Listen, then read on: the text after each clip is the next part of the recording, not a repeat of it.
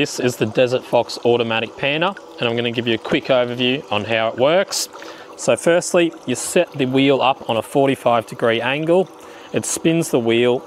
Your heavy material is going to stay stuck in the riffles for longer, whereas the water is trying to wash it down. So light material gets washed down and out into your tailings captures.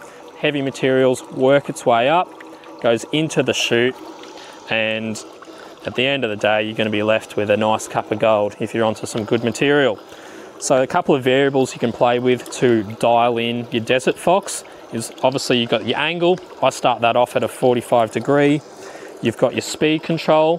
The faster it's set, the faster the material is going to work its way up, or the slower it's set, less material is going to work its way up and into your chute.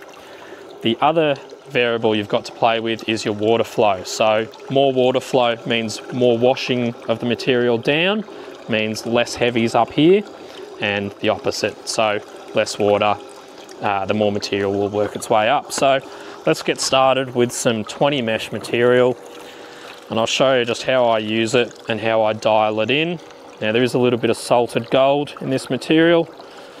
I'm just going to show you so I can see that material's working its way up to about the second, third last riffle. Right, we'll get all of this in here. Okay, I see some material is spinning around, means I definitely don't have enough water flow, so I'll increase that. There's a little bit of gold about to drop in right there. It's worked its way up really quickly. Get the rest of this material in,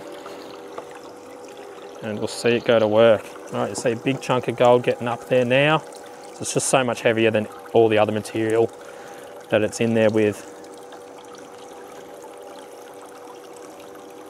Oh, there we go, it's dropping in now. Dropping into the cup right at the back of the machine. It's as simple as that. As long as everything is the same size material, like that's all classified to 20 mesh, the gold is definitely going to be the heaviest in the pan.